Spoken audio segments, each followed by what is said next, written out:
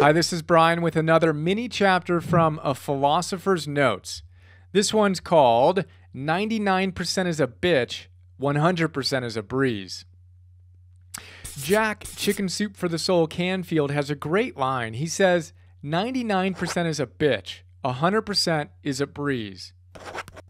It's classic. Are you looking to start a new habit?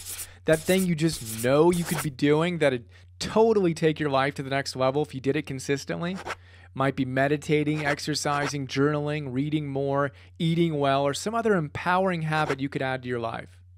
Or you might be trying to stop an old habit. Might be no longer yelling at your kids or zoning out in front of the TV, aimlessly surfing the internet, smoking, drinking, whatever. If you've failed to make a habit either stick or go away, I'd be willing to bet you have a 99% at best commitment. But as Sir Canfield tells us, 99% is a bitch. 100%, that's where it's at. Let's say you commit to meditating every day for the rest of your life. One of my commitments that I've been rocking for 2+ years at this point.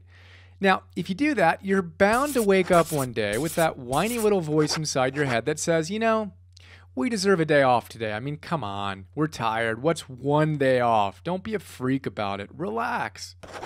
If you only have a 99% commitment, you might respond with, you're right. We do deserve a day off, huh? One day won't hurt. Yeah, let's take today off, then we'll crush it tomorrow.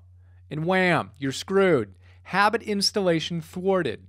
10 days later, you wonder what happened to your meditation practice. The solution?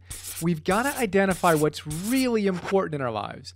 Then pick one thing we're absolutely 100% committed to rocking and make our commitment non-negotiable. Not 99% or 99.8%, 100%. Then, when that little whiny voice pops up, which it will, we just ignore it and go on with creating an awesome life. So, what are you going to make a 100% commitment to? Remember, 99% is a bitch, 100% is a breeze.